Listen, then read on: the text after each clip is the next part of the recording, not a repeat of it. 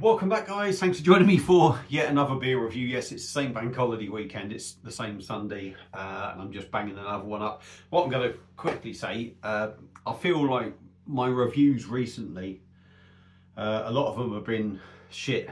I don't think I've quite been in the zone with them. I've been waffling way too fucking much, and it's starting to annoy me as well. And you know, you lot might think out there that, oh, nobody gives a buck of what they put out. I try not to be boring, but I know, even I know sometimes when I'm doing way too much talking about nothing. So I'm going to try and shorten the videos. I'm going to try and improve the quality of them.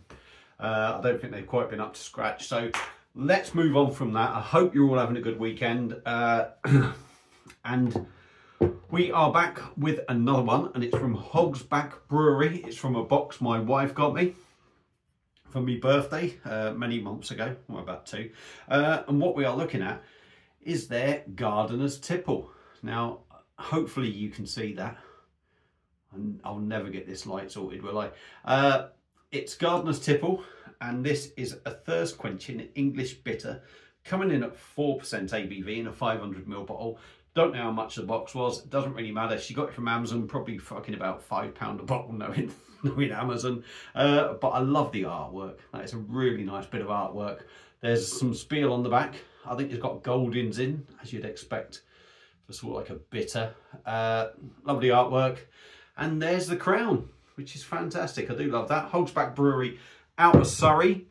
And that's why she bought it for me, because that is the area that I'm originally from. This is a bitter.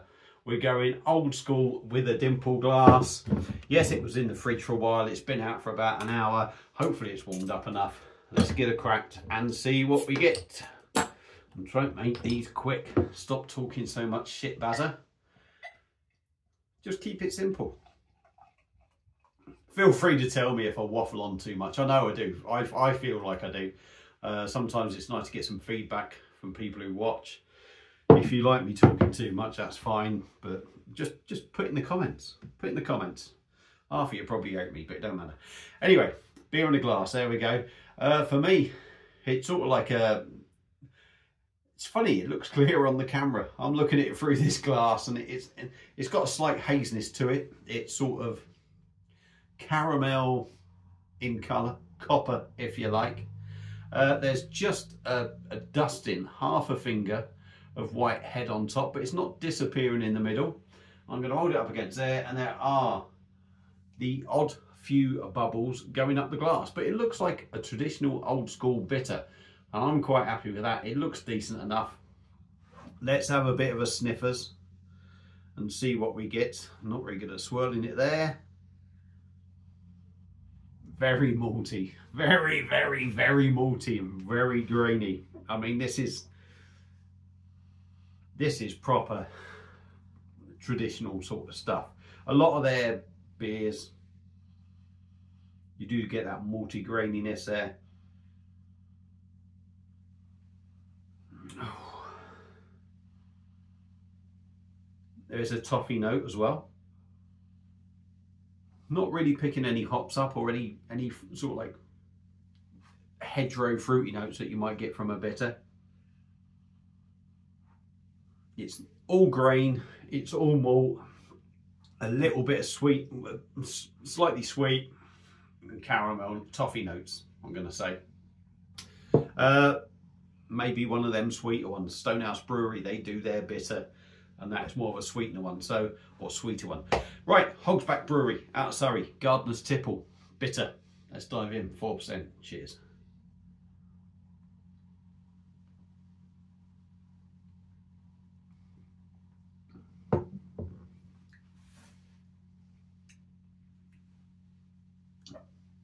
Yeah, quite pleasant.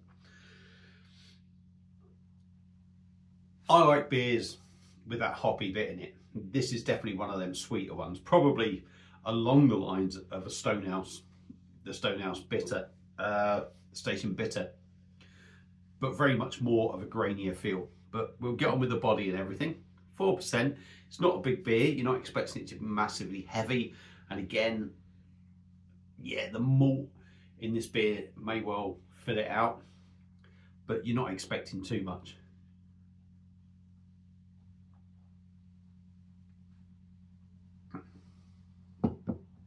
Drinks light. You can tell it's very much malt forward, I would say, this. That does fill it out a little bit more, but it's still like a light beer at 4%.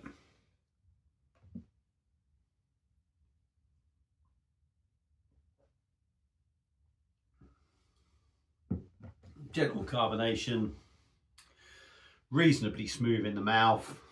On the taste, it's not that there's nothing going on, but like I say, I think they've gone down the malty, grainy route with this beer, and you don't really pick any flavours up from hops for me. So what you tend to get on the taste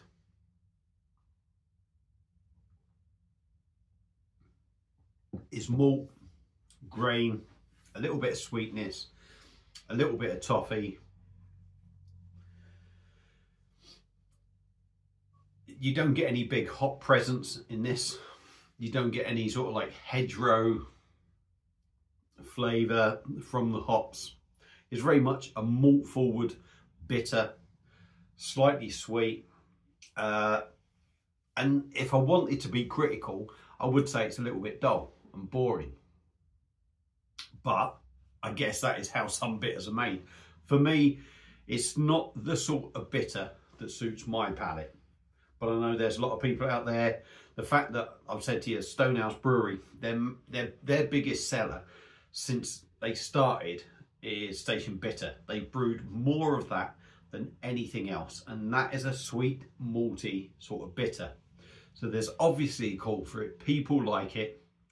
I think this is that same sort of thing, but obviously Hogs Brewery from Surrey wouldn't surprise me in the least if this was one of their very best sellers, and probably on tap everywhere down there. For me, it's a little bit bland.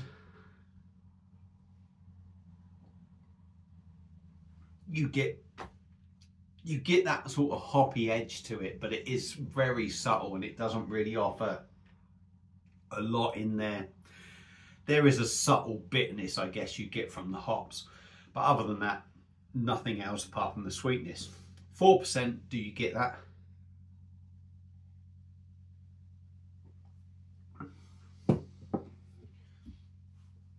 You could maybe say you get that feel of a 4% beer. But literally just from that little tickle of hops that you do pick up, not massively, it is just a little tickle of hop, I think. And it gives you that little tickle of bitterness, and I think that is the only place you would pick up the 4% in this beer. But what's it like? Well, I've told you my opinions already. You've heard most of them. Yeah, it's all right. It's not to my personal taste. I don't think there's anything wrong with it. I just think I like a more hoppy beer rather than the sweeter side.